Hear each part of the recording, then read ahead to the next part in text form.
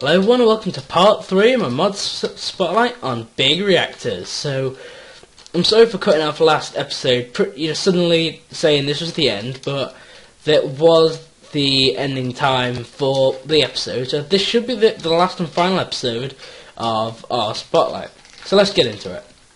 So, if you remember, we were making this as efficient as possible, so what we can do is I'm just going to decrease that to 0. So the steam flow rate is now 0.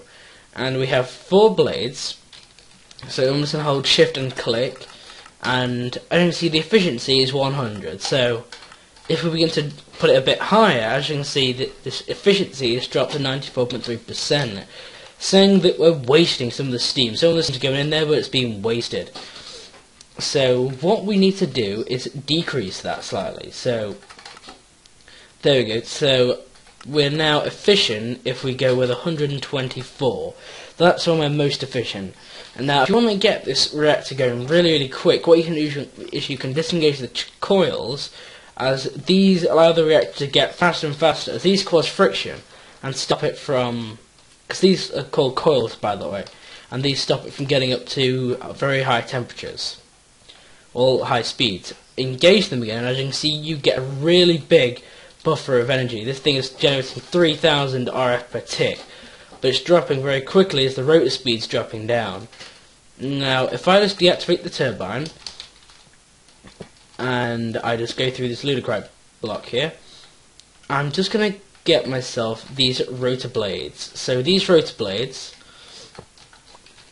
the more you have, the more efficient it will be, and you're probably going to want to make the reactor a little bit bigger than I did. You know, perhaps more shafts and stuff like that to make the reactor a bit more worthwhile. But this is just the spotlight of the mod, so I couldn't really see much of a point in doing that. So if I turn this on now, we can actually allow more and more steam into the reactor before it becomes ineffective. So there you go. We can allow it to up to 220. I believe 224 is the maximum. So on how this bedrocking drum's doing, 7 million water. Wow. So as you can see, it's spinning at a moderate speed now, and if I disengage the coils and I say ramp this up to a really high amount of steam going in there, I can see its efficiency is actually climbing. And you're probably wondering, well, how's the efficiency climbing? Well, it's getting really quick, so the steam efficiency is actually going up. And it says rotators kept at overspeed for too long may fail catastrophically. I assume by saying that it will explode, so be careful not to just let it get up to ridiculous amounts of speeds for too long, as I'm guessing it will explode. Looks like we don't actually have enough steam to keep the speed going, although I'm unsure actually. I think this reactor is just about keeping it with demand. As you can see, it is the casing heat isn't very high, but bear in mind, these are 2 very small basic reactors. They can just go huge. So we're at 5,100 RPM, which is pretty ridiculous. And if I engage the coils now, like, look how much RF we're making. We're making over 20,000 RF per tick.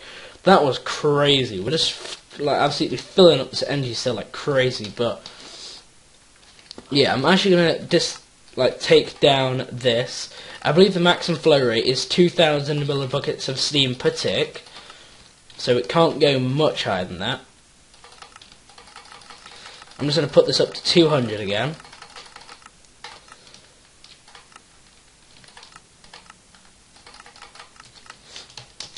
So guys, that is sort of how you make a sort of reactor. So obviously we need 2 reactors for it to really be, for this setup to generate power. But remember, in the early stages, just build a very small basic reactor which generates some power, and then you can then make it bigger and then make it a steam one, or you could just get a few steam boilers from Railcraft and then pipe them into here. But yeah, it just depends on what your usage is, how much power you need, depends on how much you need to overclock these reactors.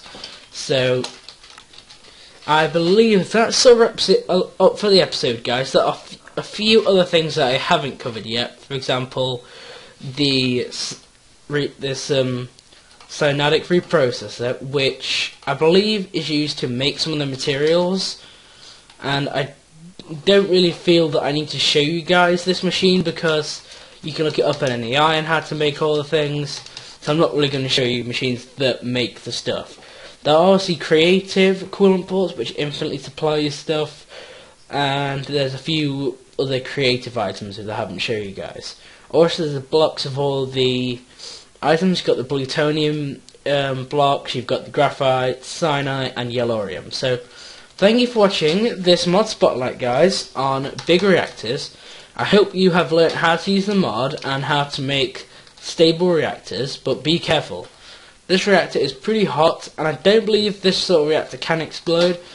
This one can, I'm not sure. I've not had a reactor that's exploded to date, although I haven't explored this mod too much, but I will definitely be playing around with this in my Let's Play series. So expect a Let's Play episode coming out maybe later on today, or maybe later on tomorrow. So thank you for watching, guys. Remember to like, comment, subscribe.